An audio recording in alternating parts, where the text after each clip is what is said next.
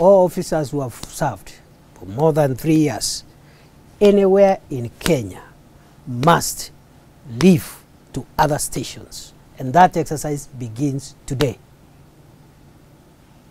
Nobody who has stayed and compile, the teams must compile the names, help us to identify, because I know we can't rely only on HR people.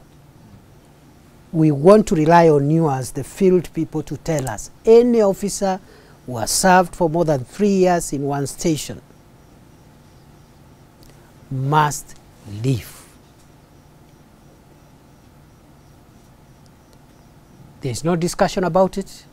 There is no procedure about it. It's a security measure we are taking to save the country.